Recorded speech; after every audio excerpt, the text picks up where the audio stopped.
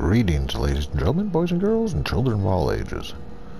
Welcome to my new episode. Hopefully this helps you. If it does, please give me a thumbs up. Subscribe. I got some cool houses you can look at, or not. Either way, hopefully this video will help you out. I'll answer a couple of questions at the end that I think you might ask. After that, it's up to you. Alright, so you hit all four shoulder buttons. Click in Bb. Dot. Show. Live. Edit. Objects. That's what you write in. Once you click that in, hit done. You'll see that green bar up there. It doesn't show anything. That's alright. Exit out. Come up to this little spyglass over here. Click this. Don't write anything in. Hit done. And now you just sit around waiting for a couple of seconds and see what happens. And then you wait and you wonder if it actually worked or not. And voila, it worked. So now you got all these things that you would not have been able to get to before. A lot of cool different rock formations. Look at that thing.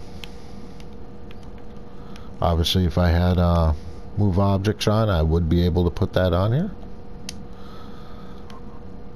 Couple of questions. Will you be getting everything that I have? No. You just will have stuff whatever pack you have. And those are the things that you see built in there you will have. But not for other packs. Right now I'm just in build mode on this lot. I can do it on this way, or you can also do it with your person while you're in build mode. Either or it doesn't matter.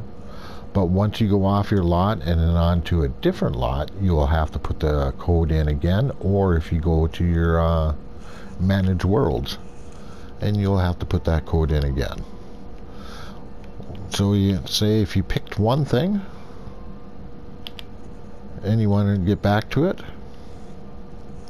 well, it's still there.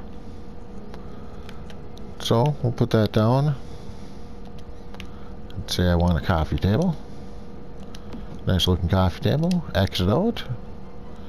Come back in here. Do nothing. And voila. There it is again. It will work even if you have move objects on, show hidden objects. That all works together. No, it will not count against your medals. And I think that's about it. If you have any questions, just ask. I'll see if I can help you. I'll write down the full code down in the description. May you have a good day, afternoon, morning, evening, whichever you prefer. Till the next time.